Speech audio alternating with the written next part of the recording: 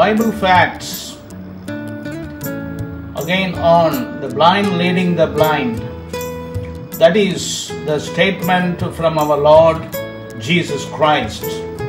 All those who serve are not blind, but there are many blind in these last days. They truly need the spiritual cataract surgery, because the spiritual eyes are the place where the devil handles. That is the devil's workshop. That is a common statement or saying.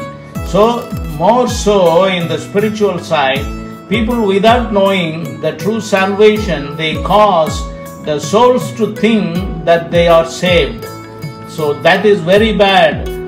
Straight away they will land in the widened hellhole together with the such ministers. Ministers must first repent and be saved, so that the true ministers may land in heaven above together with the souls they are ministering. So you undergo, repent and have a spiritual cataract surgery, then do your ministry, so that may God bless you in the days to come.